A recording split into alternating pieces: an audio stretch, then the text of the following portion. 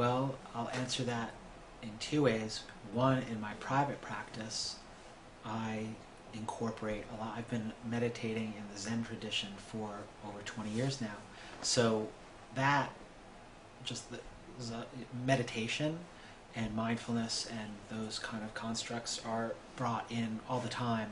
And then I think also, just as a therapist or a person who has done that practice and other practices like it for as long as I have, it then becomes part of the way that I relate to the client. So I think that that's just sort of an automatic. Another thing, I guess, in my private practice is that I always have a great spirit of curiosity about all the different aspects of wellness in a person's life. So I'm listening for keywords, and I'm listening to kind of see if the thing that I'm missing is, oh, they're like letting that go. What resource can we bring in, or maybe there's a resource we can bring in right there in the therapy. What outside resource can I help them with?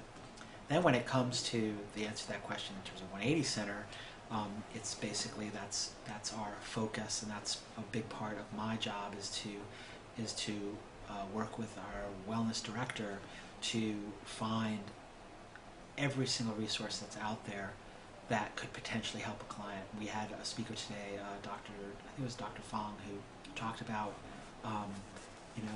he was talking about it in terms of medications, but he was also talking about it in terms of all the modalities that you might use, like looking for the thing that will open the window for that particular person. So if you have, and I talk a lot about this with I run a group here on anger management, and I talk about anger management is not a cookie cutter thing. What's going to be a cure for you is going to be poison for the other person. So really understanding what that person is bringing to the table and what might represent an increase in wellness for them.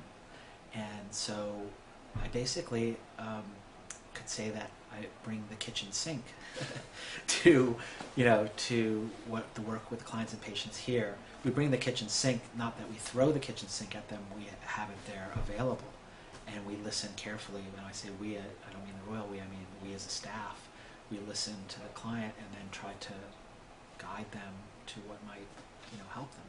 And that could be anything from spiritually based wellness to nutritional to the related to exercise, mind, body, spirit. So.